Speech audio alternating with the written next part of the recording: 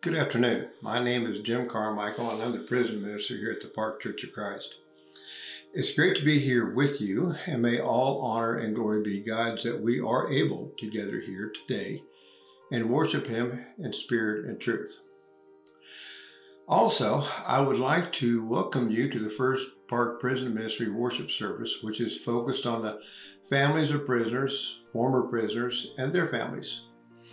And of course, also the prison ministry volunteers. Basically, we are all in this together. We also want to welcome anyone else who would like to attend. First, I would like to give a disclaimer. I had dental work performed this week, and it didn't go all that well. However, I came through it fine, but my tongue still feels a little thick. So please bear with me. Also, I normally try to keep sermons somewhere in the neighborhood of 1 Corinthians 1:23, which states, "But we preach Christ crucified, a stumbling block to the Jews and to the Greeks, foolishness." However, this afternoon, I decided to speak on hope. And if I were to give a title to the lesson, I believe it would be When Jesus Comes Knocking. One of the most important questions I learned to ask early in life is why. So I'm going to start the lesson with a couple of why questions. First, why would we do this? Why do we even have a prison ministry? So the primary reason is that we hope to help prisoners find their way to that narrow gate and that difficult path that leads to life. We also want to keep families together during this most difficult time of life when a family member has been removed from the home. Keep this in mind as we go through the lesson. God is our last hope. Maybe He's our only hope. But God is our last hope because we are His first love. So never lose hope. Never give up. There just might be a bigger issue at hand, a purpose that you're not aware of when a loved one has been taken into prison. A family member is still a family member, a loved one. Even though they can't be present, we still love them. For example, a father is still a father and can still function as a father and family member even though he is incarcerated. There are many other examples of fathers and mothers both who can't be present in the family unit on a daily basis. And often they're gone for years, such as in the military during a time of war. That does not change their family status or their parental status or how much we love them. It just takes on a different way of functioning. A new dynamic, so to speak. Another why question is, why are these people incarcerated? And I know the first answer that comes to mind is they were convicted of a crime. We talk about this at Dick Connors on a very regular basis. I tell the guys, because I want them to remember this, but I tell the guys that they're not here because they committed a crime. And of course, I understand that's the surface reason. But what if there's something deeper? Something deeper than that. What if you or they are here by design? For a purpose. When you see a man completely turn his life to God in prison, you realize God must have a hand in it. He has placed this person in a situation that allows Him, God, to get this person's attention. Remember, it isn't man seeking God, it's God seeking man. Romans 3, verses 10 through 12, as it is written, "There is none righteous, no, not one. There is none who understands. There is none who seeks after God. They have all turned aside. They have together become unprofitable. There is none who does good. No, no, not one." Matthew 13:45 and 46. There is a pearl of great price. The kingdom of heaven is like unto a merchant man seeking goodly pearls, who, when he had found one pearl of great price, went and sold all that he had and bought it. Think about it. Who is the man? It's God. When you sell something, you are sacrificing that item for something else. That is a sacrifice. The message of the parable is that God sacrificed his son for this lost world. He paid the full price. There were no shortcuts, no discounts, no coupons. Luke 19:10. For the Son of Man has come to seek and save that which was lost. Revelation 3:20. Behold, I stand at the door and knock. If anyone hears my voice and opens the door, I will come into him and dine with him, and he with me. So this afternoon, I'm going to share a few examples as a way to illustrate these verses that tells us God seeks us, and also offer them as evidence that there just might be more to a prison sentence than what meets the eye. There was a tinker. Now, this is an old term for blacksmith. But this tinker preached to a church that met in an old barn. The tinker was John Bunyan, Puritan pastor and author of Pilgrim's Progress. So I'll give you some facts about Bunyan. John Bunyan is the best known of the Puritans. He was the least educated Puritan. He fought in Oliver Cromwell's army in the English Civil War. Actually, we know almost nothing about his youth and childhood. We do know that he wrote over 60 books, mostly while he was in jail. But one book stands out. The Pilgrim's Progress has sold over 250 million copies. Let me compare that to Fox's Book of Martyrs. That was written in 1563. And it sold over 150 million. But here's one that you'll recognize, The Lord of the Rings by J.R.R. Tolkien. Written in 1954, I think we probably have all seen the movie, that sold 150 million. The only Christian books that have outsold it are the Bible, The Imitation of Christ, and the Book of Common Prayer. Pilgrim's Progress has been translated into over 200 languages and has never been out of print. That is phenomenal, folks. It's beyond belief, really. But it's considered the first novel written in English.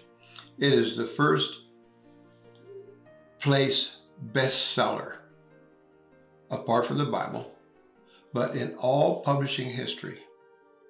When China's communist government printed Pilgrim's Progress as an example of Western cultural heritage, the initial printing was 200,000 copies. That should take, a couple of years at least to sell out? No, it sold out in 3 days. And remember, this guy had a second, maybe a third grade education, and while he was in prison, wrote the greatest Christian book outside of the Bible in all of history. Everyone in this room has experienced difficulties that led us into a dark place. But this is the mystery and the glory. For it is in that dark place is where we can best see the light. John 1:4, in him was life, and that life is the light of the world. It was 1945, World War II had drawn to a close, and a young man sat broken inside a POW camp. He had been a reluctant soldier in Hitler's army, and here, inside a prison in Scotland, he had months to contemplate what had been and what was to come. The cities of his homeland had been reduced to rubble, and the people were impoverished. I can only imagine this, but his sleep was filled with repeating nightmares in which the terrors of warfare were lived over and over. Try to think about that. how bad that war was as well, how bloody, how horrible it was. And then came what was for me the worst of all these things, he writes. September 1945, in Camp 22 in Scotland, we were confronted with pictures of Belsen and Auschwitz. They were pinned up in one of the huts without comment. Slowly and relentlessly, the truth filtered into our awareness, and we saw ourselves mirrored in the eyes of the Nazi victims. Was this what we had fought for? Had my generation, as the last, been driven to our deaths so that the concentration camp murderers could go on killing and Hitler could live a few months longer? The depression over the wartime destruction and a captivity without any apparent end was intensified by feelings of profound shame and having to share it in this disgrace with the others. And remember this was probably a very young man, maybe late teens at best. That was undoubtedly the hardest thing, a stranglehold that choked us, he wrote. An unshakable shame saturated his being, and the only future he could see stretching out before him was one that filled him with despair. We can only imagine. But now, for the rest of the story. Yet it was in the midst of this shame and despair that God found him. A visiting chaplain gave the soldier a Bible, and with little else to do, he began reading it. In the Psalms, he heard resounding voices, the agony of people who felt God had abandoned them. In the story of Christ crucified, he encountered a God who knew what it was to experience suffering, abandonment, and shame. Feeling utterly forsaken himself, the German soldier found a friend in the one who cried, my God, why have you forsaken me?" It tears my heart out, folks. In 1947, he was given permission to attend a Christian conference that brought together young people from across the globe, from all over the world. And part of that group were people from Holland. And the Dutch participants asked to meet with the German POWs who had fought in the Netherlands.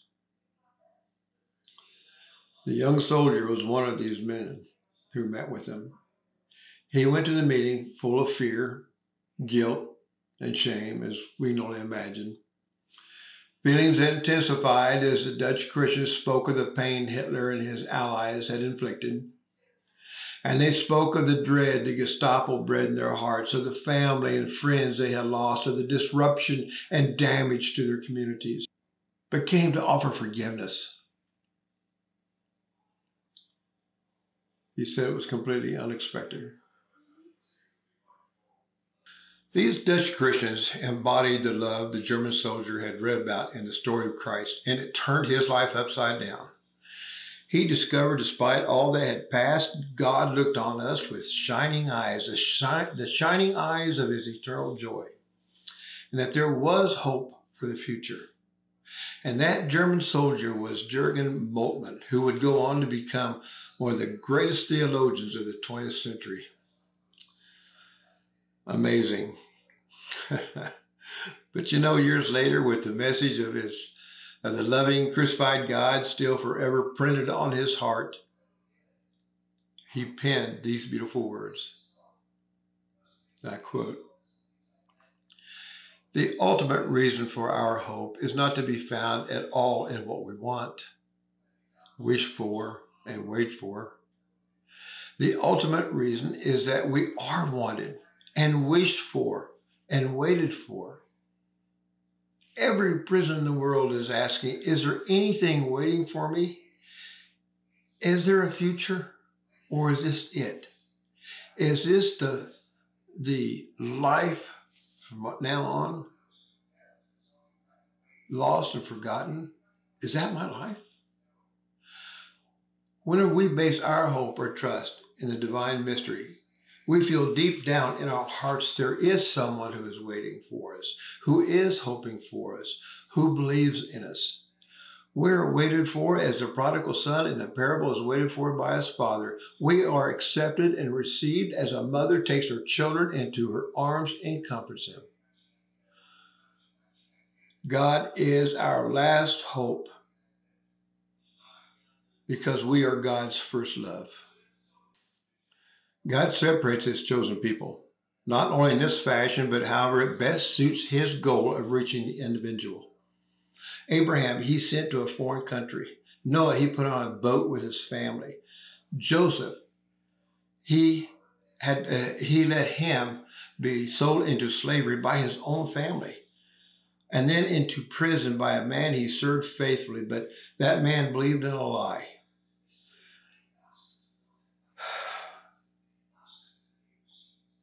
But he left that prison and became one of the greatest leaders of Egypt. A great story, the mystery of God. There is another man who wrote from prison as well.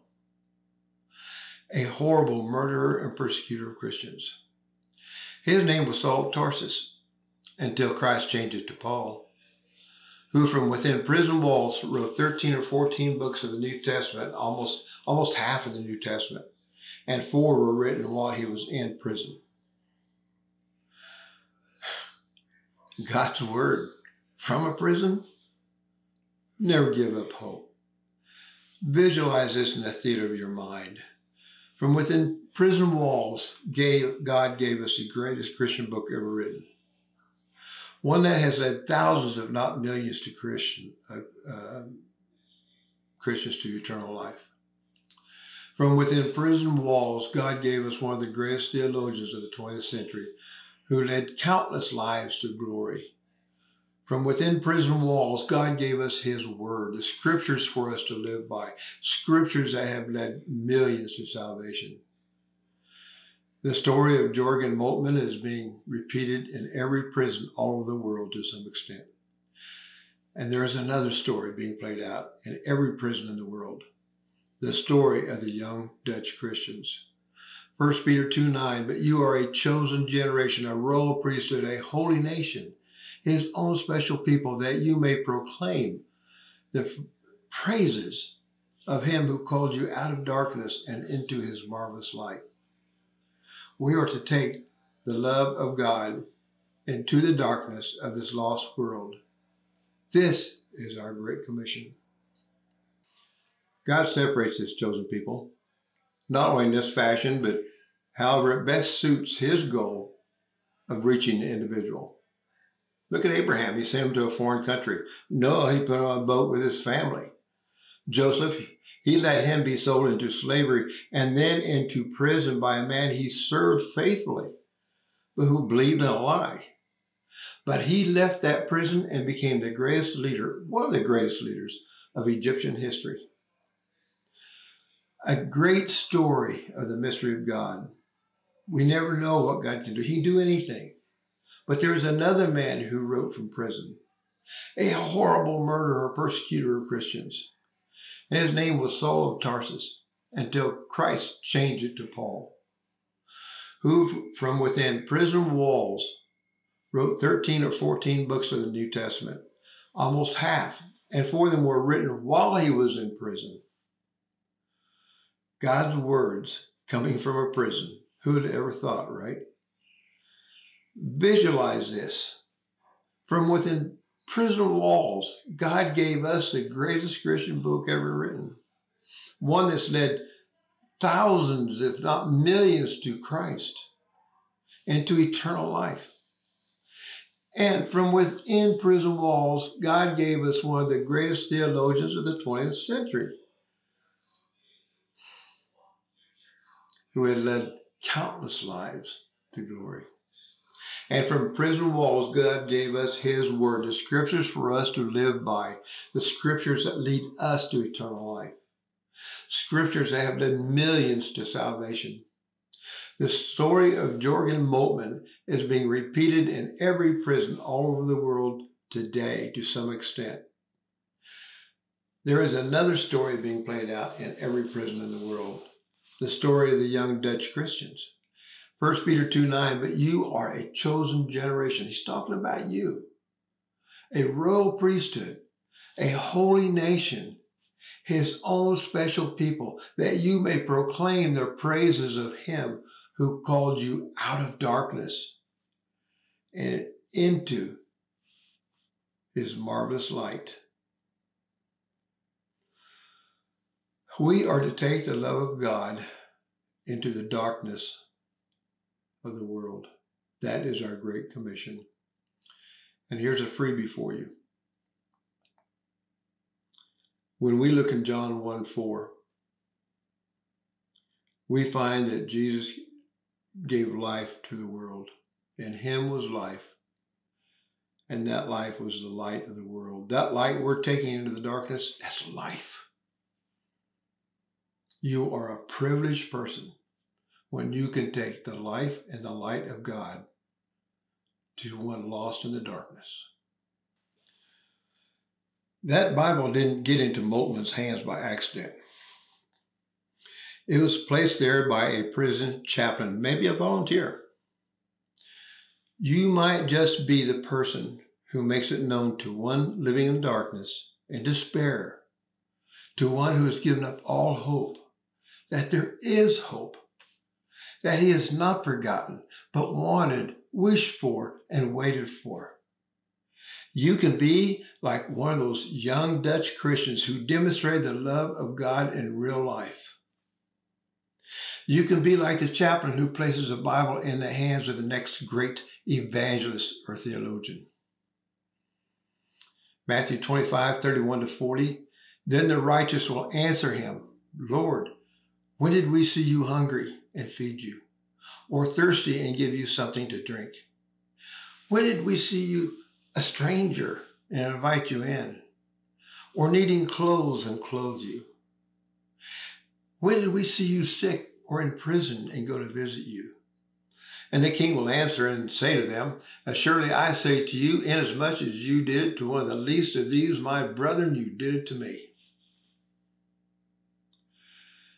Let's close with a question that comes from a sermon by E.V. Hill, the great preacher from Los Angeles, who is reckoned to have fed over 1 million people during his lifetime as the pastor in the downtown Los Angeles mission. He asked, when was God at his greatest? I'm going to tell you, he is at his greatest every time a prisoner falls to the floor and cries out in his shame and grief and despair, dear Lord, save me. When he brings a lost and separated family back together, and they answer when Jesus comes knocking at the door of their heart. And once again, they live as a family with Christ in the center. That is when he is at his greatest. God is our last hope. That's all the hope we'll ever need. And we will only just answer when Jesus comes knocking. So I thank you for your time, and the lesson is yours.